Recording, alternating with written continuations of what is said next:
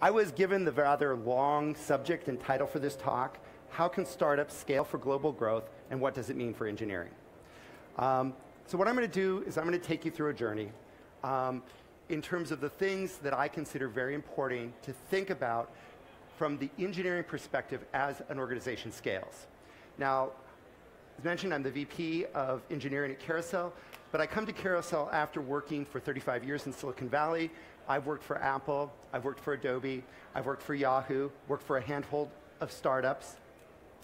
And so that's the basis on which I'm going to come to. Now, scale for us means that we've had 65 million listings. We have over 300 million images tied to those listings. We have over 1 billion chats tied to those listings. For those of you who don't know Carousell, we are an online classified advertising platform.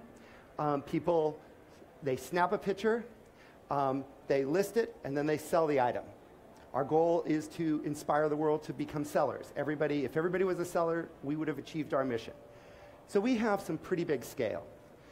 Half of all Singaporeans are registered with Carousell. A quarter visit us in any given month. If you reach out to a Singaporean here, if you're not, the odds are pretty good that they're on Carousell. Now this makes a great AI training set, but we're not going to talk about that in this talk. Scaling is what you all want. This is where you get that 20x or 100x return for your investors, is when you've scaled out. But what is it you're scaling? What are you going to scale? Is it users? That's what we commonly think of. You know, back when I started in the business on the internet, back very, very early, like 1999, it was all about eyeballs. It was all about page views or hits. You know, our analytics were very immature then. And it was like, how many users can I get? How many can I pull in? And this is part of what scaling is about. It's about users. And you need to have the infrastructure and the engineering capabilities in place to do that scaling if that's what you're after. But scaling can also be about data. It could be about a few users, but a tremendous amount of data. Consider this. You're a platform that is essentially an online media property, okay, that people go to and they read articles. Think about the analytics you have, okay? Now, think about the fact that you are a health device like this that monitors my heart rate 24/7 and sends up analytics literally every couple of minutes. I have a boatload more data.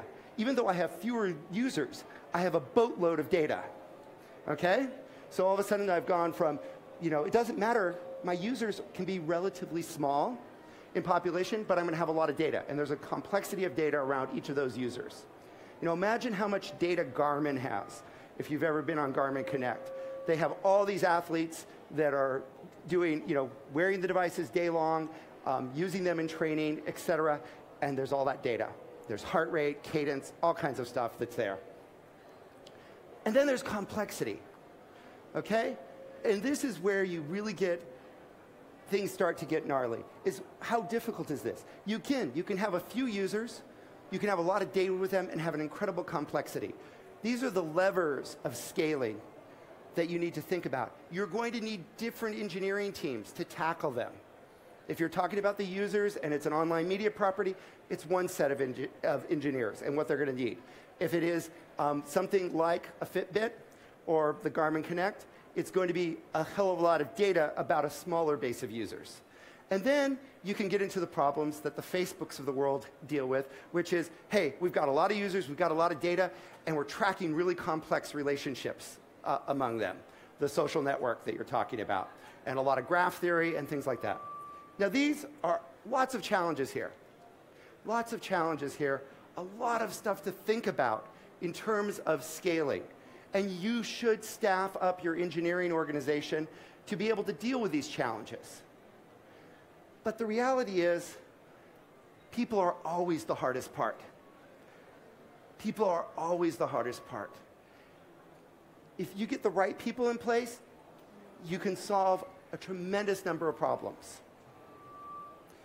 And that's what I'm going to talk about now. I'm going to talk about 3 of the areas where I think people are really hard, and can lead to failure as companies scale, can lead to failure when companies are scaled. Okay? So for all of you non-technical co-founders here, this is the meat of the talk for you, okay?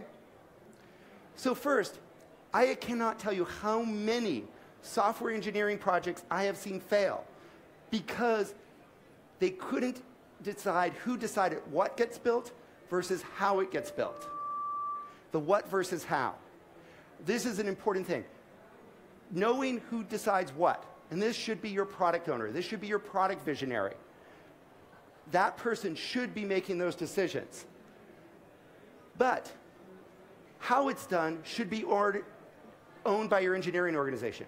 Engineering organizations who are told how to implement things end up failing.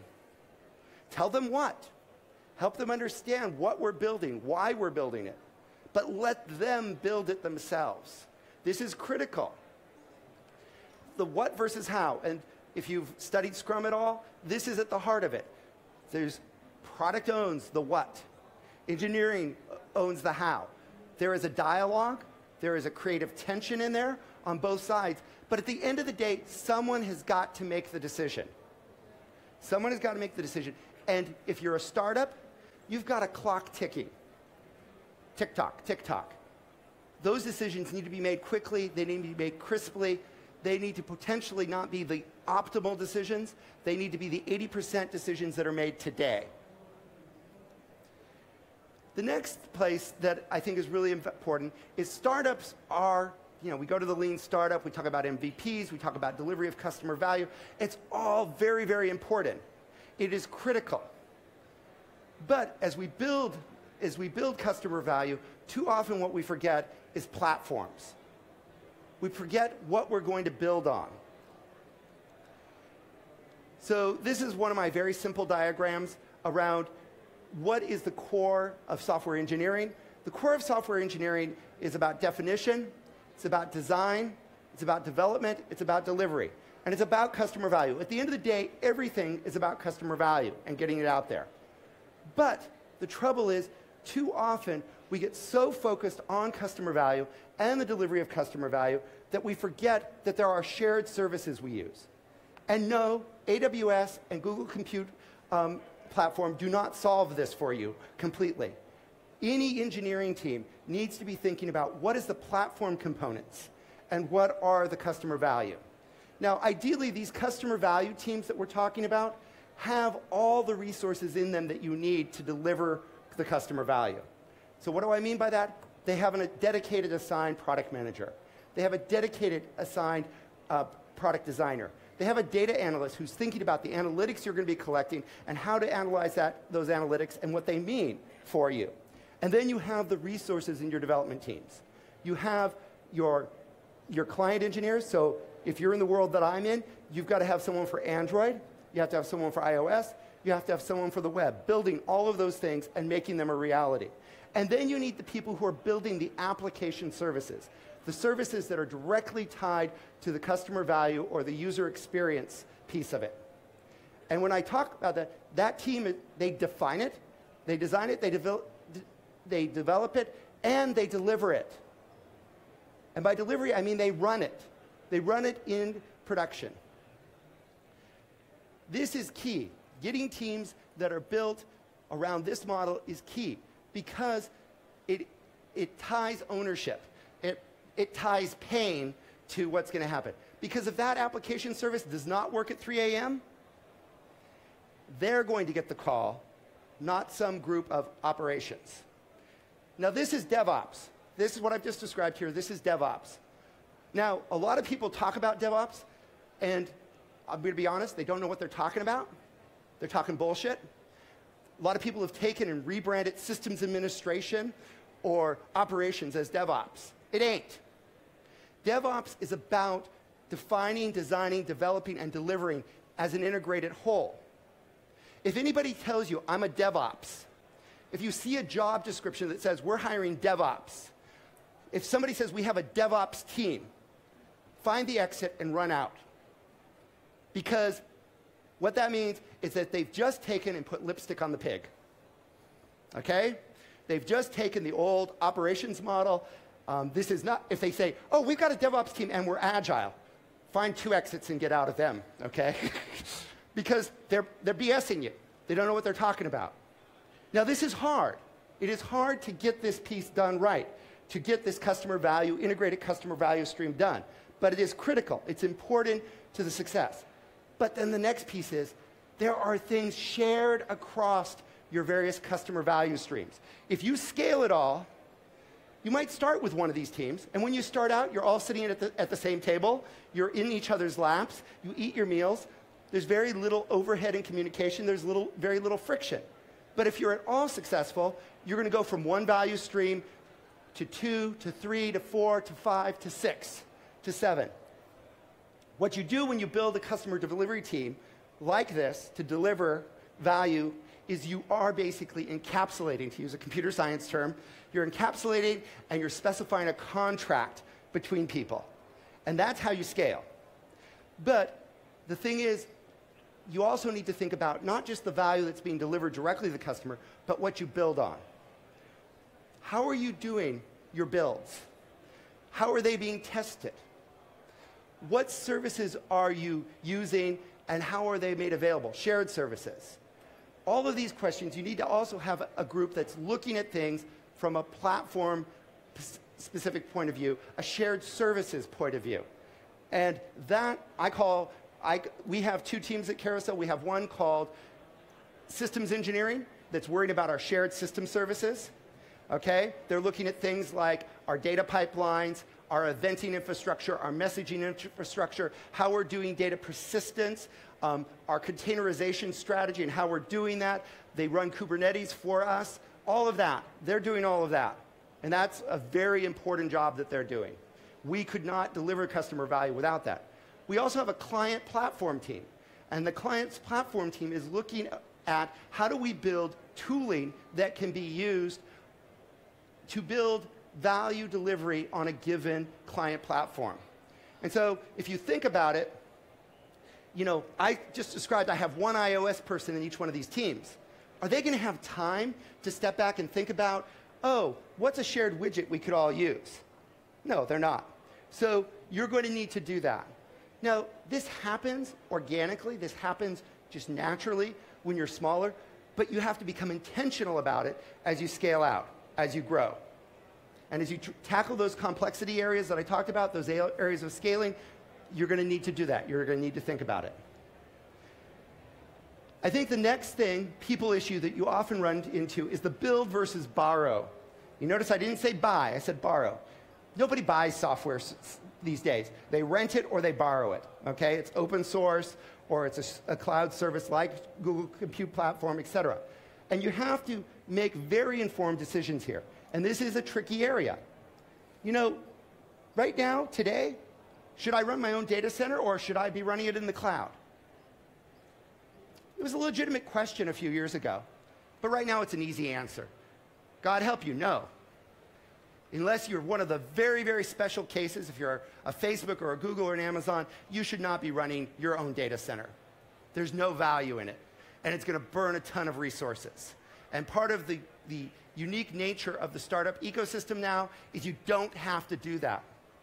You know, back in 1998, 1999, if you wanted to be a startup, the first thing you were like, okay, well, let's go get a computer and put it in a rack. And let's get it all configured and all set up and do that. That's not what you want to do today. Now, your own database or databases versus shared services. Should you be using Spanner from Google? Should you be using AWS RDS? This is a little bit more tricky. This one's harder. This is one you need to look at your use cases. There is not a one-size-fits answer here, but it's a question you need to answer. Because if you are a company that can leverage those managed services that the Amazon Web Services and the Azures and the Google Compute platforms of the world provide to us, it's a huge win for you. It's a huge win for you. Yes, you can run that stuff yourself. You can run anything yourself, but should you? Does it make sense? Are you adding value to it? Okay? Give it, so you want to use Kubernetes, and you're in the Google Compute platform. Well, Google Container Service is Kubernetes. It was built by Google. Do you think they might know how to run it better than you do? I think they might, in most cases. So you need to think about that. Remind yourself, you are not Google, you are not Facebook, you are not Amazon. And here's the blunt reality. Most of us aren't going to reach that level. Okay? So do what is appropriate for who you are right now, the scale you are right now, and don't foreclose options going downstream. I love this quote. Whenever I deal with the borrow versus build scenario, I go, hey, if I've seen further than others, it is by standing upon the shoulders of giants. Okay? Sir Isaac Newton said this. And I think it's really applicable to us in engineering. What should we build? What should we borrow? How do we make that decision? Because if we build on the shoulders of others, the stuff that's gone before us, we will be much more successful. Now, there's been a lot of chatter in the world about 10x developers and 10x developers and how important they are. And the fact is that if you look at developers, you can distribute them in terms of effectiveness, productivity, contribution, the kind of problems they can solve, that you have developers that are 1x up to that are 10x. I meet a lot of non-technical founders who say, I want a 10x development team. We're only going to hire 10x developers.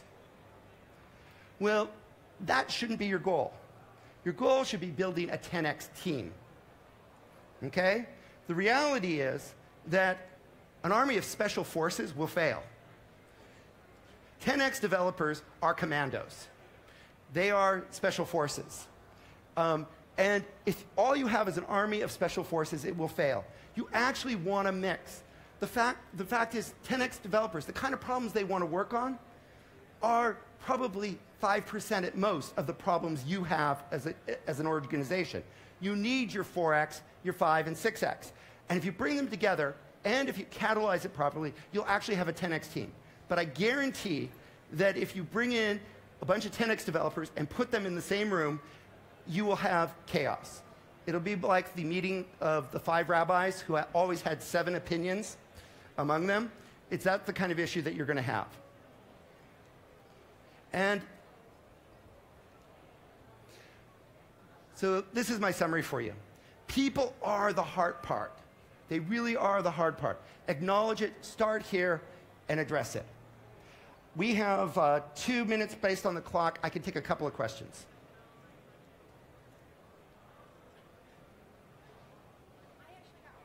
Okay, go ahead. Okay, this might be a really dumb question. Go ahead.